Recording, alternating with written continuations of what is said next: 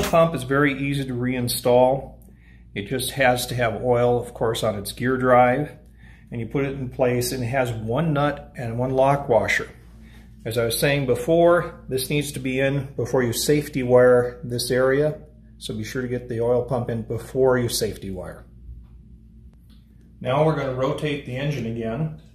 And this time we're going to rotate it up, and we're going to look towards the front of the engine and see what all we have to do there.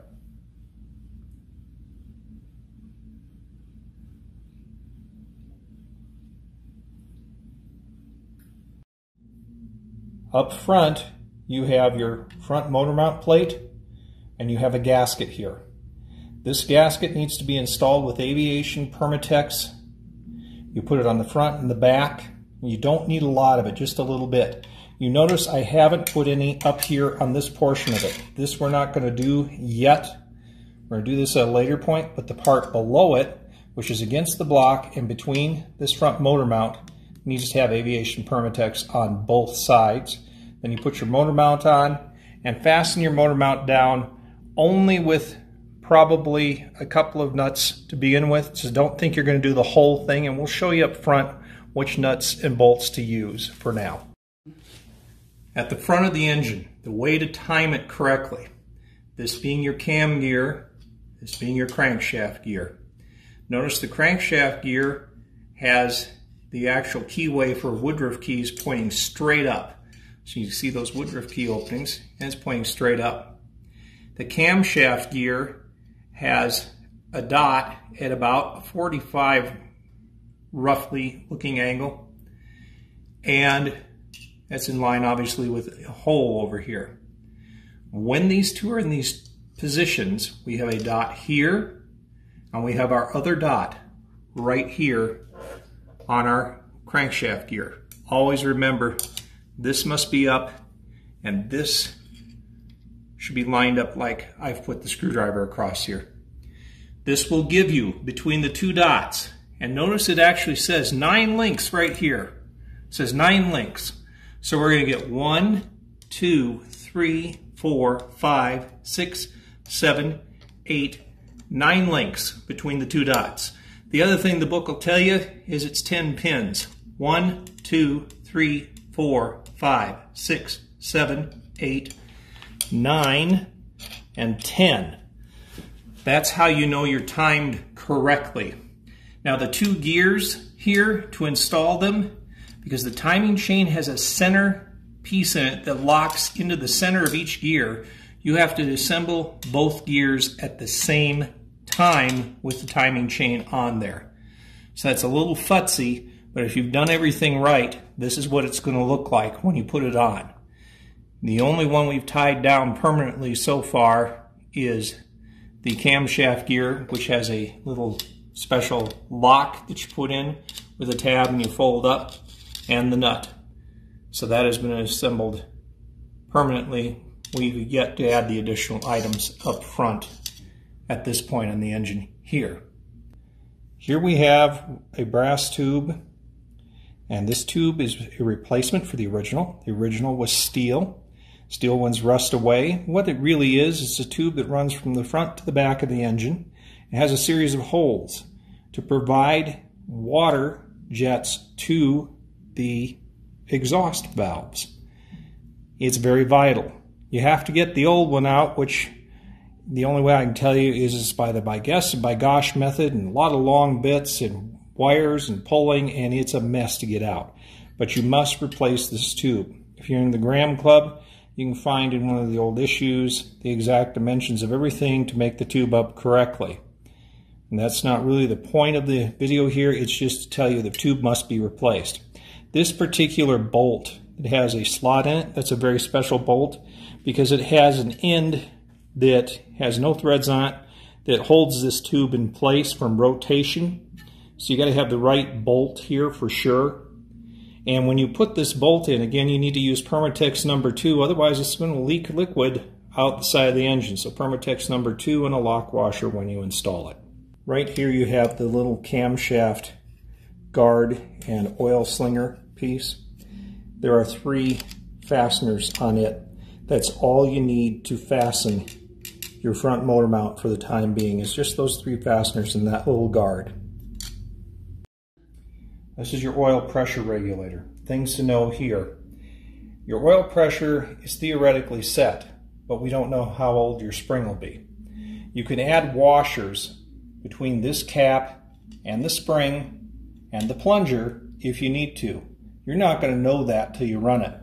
The biggest thing you're going to do right now, though, is put a new copper washer directly behind this piece, because that's your seal mechanism here, is a copper washer. Do not reuse a copper washer, get a new one. When installing head studs on these engines, you're actually putting the stud into the water jacket. You're going to put the coarse side of the stud in, and you're going to use Permatex number 2, or as I said, another brand equivalent of this particular sealant. You want to go all the way around the base of the threads, screw your stud in part way, at least get it started here. And you're going to need a stud installer. I'll set down the Permatex and we'll just go around and we'll install our stud.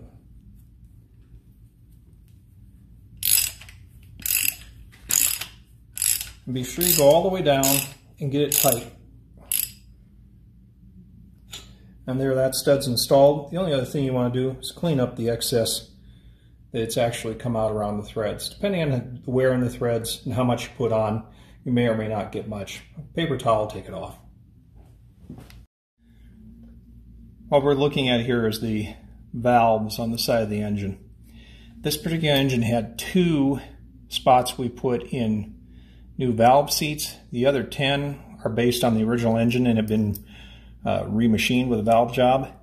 However, because it's gone down, we got a little valve recession. We're using 60 thousandths shim washers on the 10 that do not have new seats.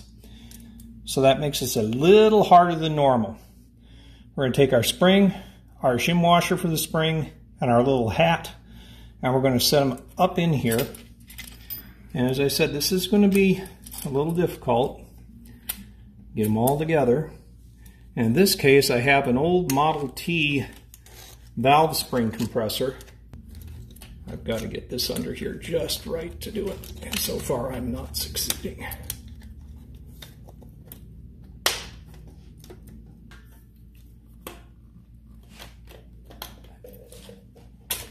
Nope.